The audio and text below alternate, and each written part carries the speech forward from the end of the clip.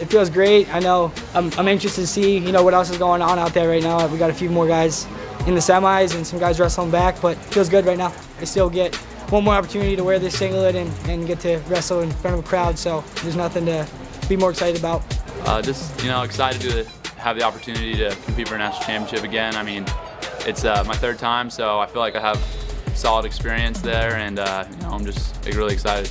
Not really focusing on the team race, because if you do that, it's going to take a lot of energy away from what you need to accomplish, and so I just try to focus on myself and just have that gratitude for the opportunity, because without that, you know, it's easy to you know, kind of just not make the most of that chance that we get, because you know, you only get 4 chances to wrestle at the NCAAs, and for me it's just 2 more, and so I think just making the most of every moment that I have, and that allows, you know, the team to be the best, me to do my best, and the only way the team's going to do their best is if every member does their best, and so let's just try to be 1 out of 10.